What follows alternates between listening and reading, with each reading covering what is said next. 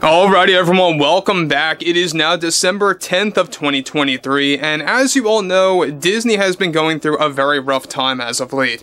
We know that the board of directors are scrambling to really dive themselves into endless damage control from many of the box office failures. This of course includes Wish, The Marvels, Ant-Man 3, Indiana Jones 5, among others.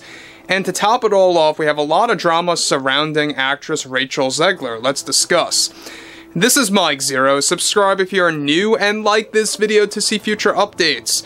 You can also find me at Mike01. I thank you also very much for the great and kind support. Now the thing about Rachel ZEGLER, we talked about this, the Variety interview, which was specifically instructed by Disney, and how they are in a desperate strategy right now to pretty much repair her image after all the comments that she said about Snow White 1937 and everything related to Andrew Burnap's scenes quite possibly getting cut from Snow White 2025. Now we know that this movie in particular is going to be one of the biggest box office failures by Disney, no matter how much damage control they embrace, no matter how many re-edits they actually face with this movie by director Mark Webb. However, to top things all off has a lot to do with Rachel ZEGLER taking a legal stance against Disney behind the scenes, and exactly how some crucial updates surrounding this ongoing development is only getting worse for both Rachel ZEGLER and the Disney heads. Let's get into all of this. Now, one thing about this is that we know that ZEGLER pretty much has no career moving onwards with Disney after multiple firings. Now, on top of that, with Rachel ZEGLER actively involved in much drama with the higher-ups at Disney after getting forced to present well-behaved interviews starting off with Variety, one major development has to do with her taking, of course, legal action against those at Disney after she was fired from multiple projects. Now, as it turns out, one significant update to this ongoing struggle between ZEGLER and the Disney heads is that she is now gathering up with her team, which consists of her agent and manager, to prepare with a lawyer to battle against Disney after she believes that she was wrongfully fired from both the Pirates of the Caribbean reboot film and a new animated film called Dream, which by the way goes into production next year. But it doesn't stop here when it comes to the projects that ZEGLER had lost. Surprisingly, she was also set up via a contract to have a multi-film deal for the Snow White story. There were plans to move forward with 2 sequels, making the story into a full-fledged trilogy by director Mark Webb. ZEGLER was reportedly involved in the multi-film deal for Snow White that went south, as Disney decided to first fire ZEGLER, as there of course were brief plans to do some form of a recast afterwards for Snow White at the time. Now this in turn led to further complications and forced Disney to shut down the 2 sequels to Snow White. Disney made the call to shut down said sequels after Gal Gadot refused to return after drama on set of the Snow White 25 film. Now with ZEGLER pushing legal stances at Disney now, mainly over the Snow White multi-film deal falling apart where she was fired, the real push that made her move forward with all of this was recently, of course, the heads at Disney claimed that her firing was based on bad PR decisions and her inflammatory social media posts, as well as everything revolving around Snow White. Something that Rachel ZEGLER claims was directly instructed by Disney, as it turns out.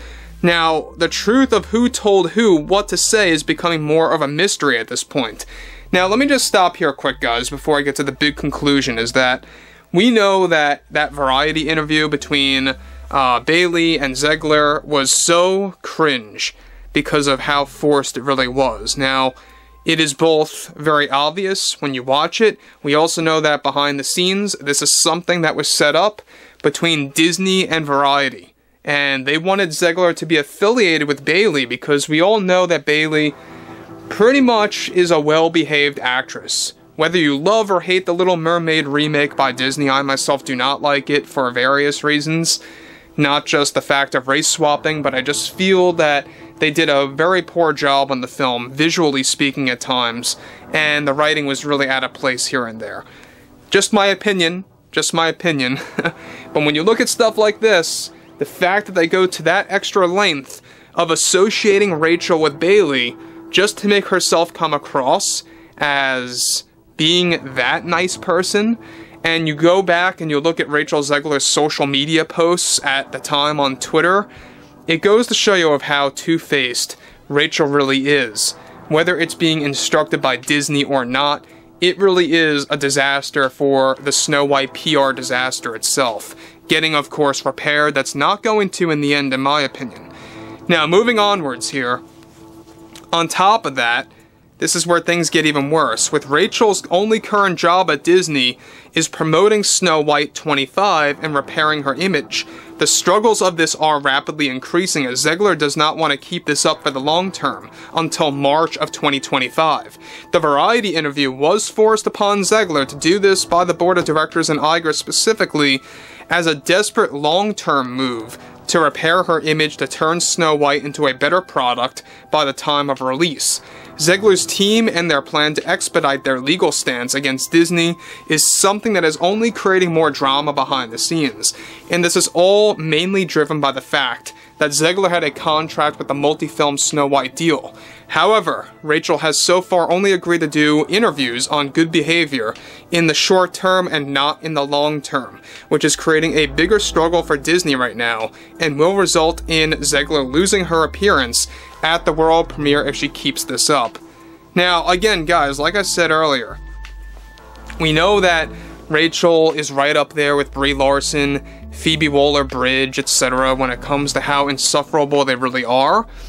And the fact that Disney is going through all this trouble to kind of take away that element of her being insufferable, both as an actress and as a person, that just goes to show you how desperate Disney has become to save Snow White. I know a lot of you guys out there have been commenting that you would not be surprised or shocked if Disney decides to either delay this movie again or if they decide to cancel altogether by mid-2024. Because we know that they use the whole SAG strike and the writer's strike as, you know, a scapegoat as to why they delayed this movie, when in reality it has a lot to do with alterations being made to the film and specifically fine-tuning Rachel Zegler's PR. It has a lot to do with that as well. We have a lot more to talk about that, by the way, in the days to come, so stay tuned as we gather more information on that. There's a lot of things coming with Rachel Zegler.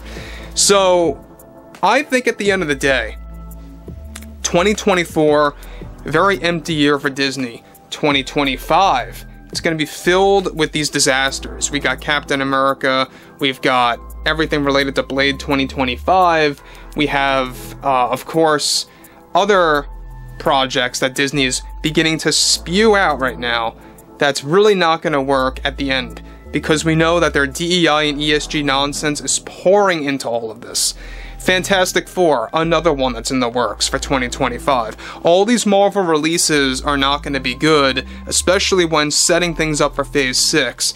So overall, I would really love to hear what you all have to say about this below in the comments, and if you guys did enjoy the content for today, make sure to drop a thumbs up on this video to support the channel, and I will catch you guys later.